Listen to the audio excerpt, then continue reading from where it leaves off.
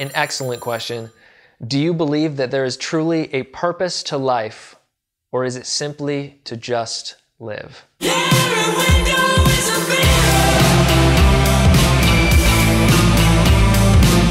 are the types of questions that I definitely have the answers to, and I thought this would be a great platform for it. Whenever I think about this, I close my eyes. You can do this with me right now. Close your eyes. Picture infinity. There it is.